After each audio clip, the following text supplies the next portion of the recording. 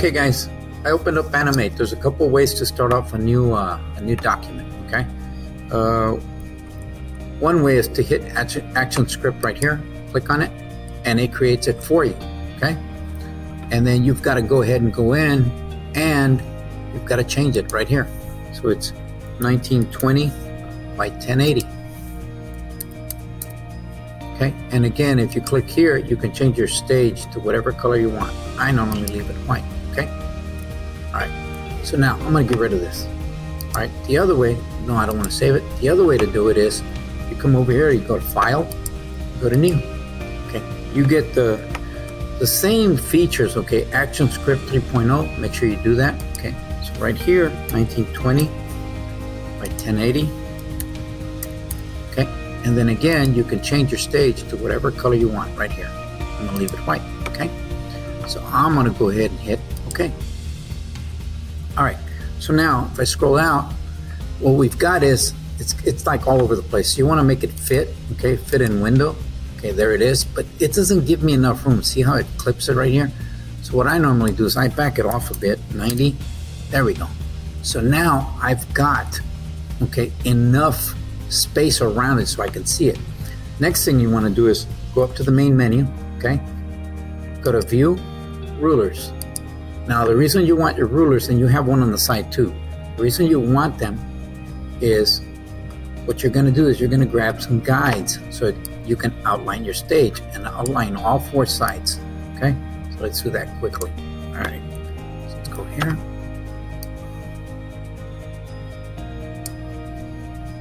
Here. Okay, there's my stage. So now let's go ahead and talk about layers, because you guys are going to be working with layers right down here, okay? So now the first layer is going to be your first photo, okay? Photo 1, and then you want to add another layer. So here you go right here.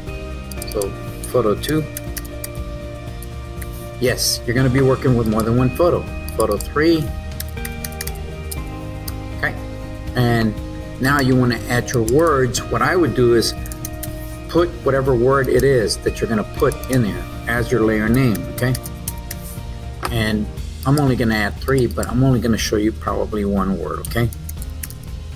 You guys will get the message. Chistoso, that means humorous in Spanish, guys, okay? So now let's say I add another layer. I don't want it. Well, just grab the trash can right there, hit delete, okay, and it's gone. All right, there we go. So we're good to go. All right, guys. So now what I want to do is I want to go ahead and bring in some images, okay? So you go to the main menu up on top, go to File, Import, and you import to the library, guys, okay? Don't import to the stage, import to the library, okay? So let's go over here, all right? Let's go ahead and take a look at a few images right here. All right, so there's the bear that I've been using, okay? And there's me and my wife in Mexico, and there's me bandaged up. You know what? I want to use all 3 of those images, okay? And I actually probably going to use more than that, okay? Let's do that, let's do this, that, and this one, okay? Let's hit open, okay? Because I'm going to save this project. All right, so let's go there. All right, so now if you go over to the library, and it's over on the right-hand side, guys, your library's right here, your properties right here. And if you don't have them open, scroll to Window, okay? And you guys can see what should be open right here, okay? You guys should be able to see all this right off the bat, okay? There you go, okay? And your library should always be open, okay? So I wouldn't worry about that too much, okay?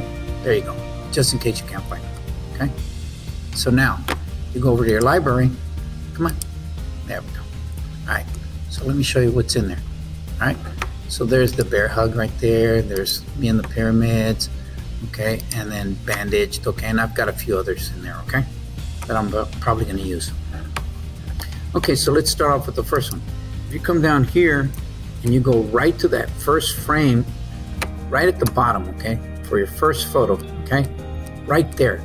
You've got blank frames right here, guys, blank keyframes. You can tell because they're not filled in, okay. So we're gonna drag a photo onto the stage and put it right here in this frame. What you want to do is lock all your layers except the one you're working in. Get used to doing that, guys, okay. So come over here, and let's use the bear hug one, okay. So I'm gonna click, hold, and drag right on the stage. There we go. See, it's already off the stage, so I know where my stage ends right there. If I hit Command minus or Control minus, I can minimize the size, or I can just come down here and make it smaller, okay?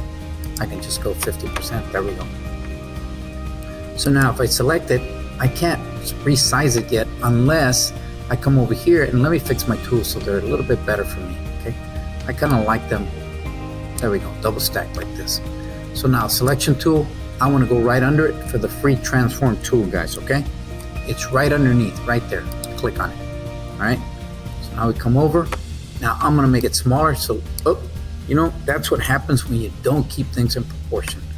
Your reference point is right in the middle, guys. Okay, it's going to go from the outside to the inside. Okay, so, because there's my reference point. Okay, so I'm going to hold my shift key, click, hold, and drag, make it smaller. Okay, like so, and then I'll move it over.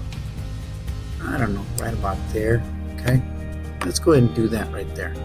And I can align it right here if I want. Okay, be sure to click on your align to stage right here, guys. Align to stage. I want it in the middle and in the middle. Okay, so now it's exactly in the middle. Okay, so that's a good place to start. All right, so I like it there. Now what I'm going to do is, now you'll notice that if you look down here at the bottom, you'll notice that there's content in there now. Okay, so now I want to go ahead and have the same image on frame 15. Okay, so if I click on it, if I hit the function key F6, again, it's a function key, they're up the top. If I hit F6, I've duplicated that frame right there. Okay, well, I'm going to undo it. I can also click on that frame.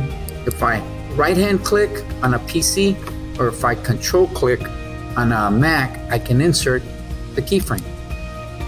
Okay, there it is right there. All right, I'm going to undo. Okay, I'm going to click on frame 15. This time what I'm going to do is I'm going to go up the insert. Okay, up on the main menu, go to insert, timeline. Okay, and I'm going to go with keyframe. Okay, so now it's duplicated. So there we go, we've got the same image 2 times. So now what I'm going to do is I'm going to go ahead and make this move. I don't want this one there. I want it at the end, yes, there. But the very first one, I actually want it off the stage. So I'm going to bring it out here. Okay, right about there. Okay, so now if I come over here, again, there's several different ways to do it. If I go ahead and, what is that? Control click or right hand click, I can go ahead and create a classic tween. Okay, and now here's what it does, guys, is it tells me that right now what I have selected is the photo, but I haven't made it a symbol. Okay, in order for it to do the tween, and a tween is just an in-between, what it does is it makes it move. Okay, it fills in those frames for me. Okay, if I want there to be content in between those frames, I need to make it a symbol. Okay, so I'm going to go ahead and hit OK. All right. So now, if I take a look at it from over here and I hit return, there we go. Okay. Let me undo that. Okay. Let me undo that tween so you guys can see what happens if I don't have the tween there. If I hit return, it just pops in there. Okay. I don't want that. Okay. So I'm going to go ahead and go here. I can also go to insert, classic tween. Okay. So there's a couple ways to do it. Insert, classic tween. Now, yes, it's a motion, but the classic tween does a little bit more. So I'm going to go ahead and make it a classic tween. Okay. There we go. All right. And again, it's telling me, hey, you haven't made it a symbol. Do you want me to do it? Yes, I do. So I'm going to hit OK. All right. So it's going to take care of it for me. Okay. And again, if you hit return, it's nice and smooth in there. Okay. All right. So let's go ahead and go to about frame 10. We're going to bring in another image, but let's see. Let's go ahead and grab the bandaged one. No, let's go ahead and grab the pyramids. Click, hold, and drag. Oh, it won't let me. Oh, you know what? It won't let me because I locked it. See that? So I'm going to lock the bottom one, unlock that one, right there in that frame. If I drag an image, it's still not going to let me, okay? See, it's not letting me because I don't have a keyframe there for it to work with. So I got to go to insert, okay, timeline, and this time I want a keyframe, same thing. Okay, there we go. So now if I click, hold, and drag, it lets me put it in there. Look at that, guys, it's already huge. Command minus, okay, make it smaller. Again, hold your shift key, click, hold, and drag, make it smaller. Okay, so let me go ahead and bring this up, fit window. Okay, and again, I'm gonna back it off a little bit. You can even type in 90 up there every time. Okay, so now I'm gonna take it and I'm gonna line it up right where that image is. Where is it? Right there. Okay, I want to make it smaller, but I want to go from here this way. I don't want it going, if I make it smaller here, it's going to do that number. Okay, I want it to be locked right into that corner. So I'm going to take it, I'm going to put my reference point right in the corner. Now if I hold this, hold the shift key, click, hold, and drag, and again, I can bring it up, but I'm going to line it up with the bottom. Okay, there we go, right there. That's where I want it. Now if I want it right in the middle, again, you go to your align panel right there, click on it. Okay, it's aligned to stage, so I want there and there. So now it's in the middle. Okay, look what it does is it moves it over. Okay, because it puts it right in the middle. Now that'll be okay, because what's going to happen is this is going to move like right in the middle, like so. Okay, so now I come over, I don't know, let's do like that many frames. Again, what I want to do is do the F6. Okay, and I need to put a tween in there, so I'm going to command click, right hand click, classic tween. Okay, yes, it's telling me to do the symbol thing. Okay, this time I'm going to cancel and I'm going to undo the tween. Okay, this time what I'm going to do is I'm going to go ahead and click right over here. I'm going to click on it, go to my selection tool, click on it. Okay, this time what I'm going to do is I'm going to modify. I'm going to convert the symbol. But this time, what I'm going to do is I'm going to make it a movie clip. There we go. And I'm going to name it FSMS. That's me and my wife's initials. And I'm going to put Mexico. Oops, sorry. Okay. And I'm going to hit OK. I'm going to put the reference point. Yeah, I'll leave it on the side. That's fine. Okay. Actually, you know what? Move it in the middle. There we go. Hit OK. All right. So now it's a movie clip. So now if I go in, and I go, I don't know, frame 25, I F6 that. Okay, if I go ahead and insert, okay, a classic tween, it does it. Okay, it doesn't give me, hey, you need to convert it. Okay, so let's see what we've got so far. Okay, so that just pops in. So let's go to the end. Let's go ahead and select. I'm selecting this image right here, guys. Go to properties. Okay, what I want to do is go to color effect. Okay, come over here, go to alpha. I'm gonna make it 0. Okay, so now it's not there. So if I come over here and hit enter, see the other one disappears and this one kind of flickers into place. Okay, so yeah, you can do the other photos. I'm gonna go ahead and move on, guys, because the next thing I want to show you is the text. So click on that frame, you unlock that, you lock the other one, go up to your text tool, just right up here, text tool. Okay, so now you have a couple of options with the text. Static text means you start here and it just goes forever in one line. Dynamic text is you drag out a box, and within that box the text will wrap itself. Okay, so I'm going to go ahead and do dynamic text. Okay, and you can select the font right here. Okay, you can make it whatever you want. Let's try that one there. Let's see what that looks like. You can select the color right here also, so whatever color you want, you can go there. All right, so let's do that. Okay, let's go ahead and get started. I'm gonna put it right there. I'm gonna type in my name. You know what? I need to make it big. So if I come over here to my panel, there's my point size. I'm gonna make it as big as I can make it. Okay, 96. That's huge, right? No, it's not. Not huge at all. Ooh, and I don't like that font at all. I don't like it at all. So I'm gonna go ahead and switch it, guys. That's an ugly font. So what? I kind of like that one. Okay, we'll go with that one. But I want to make it huge. So let me see. Let me make it 320 points. Hit enter. There we go. All right. And it's red. No, I don't want it red. So I'm going to click here, and I can go ahead and sample a color right over here, guys. Okay. If I want to make it a color, okay, I can go ahead and sample a color right off the picture, right over here. Okay. So click on the red. Okay. Come over here. And let's make it that purple color right there. There we go. See, it's purple. Okay. So now I've got the text ready to go. Now, guys, remember I showed you guys how to make this a symbol. I'm gonna make it a movie symbol. Okay. You can also come over here and see, it won't let you do it here, but what you do is go to modify, convert the symbol, okay? I'm just gonna call it surname, okay? And I'm gonna make it a movie clip. I'm gonna hit okay. The reason I wanna do that is because now I got filters I can add. I wanna add a drop shadow.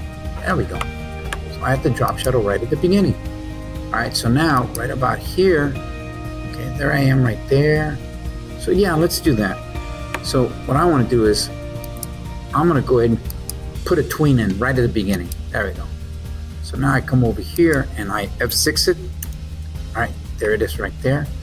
I don't want it to be there right off the bat. So in my first frame, okay, let me make this smaller so you guys can see it.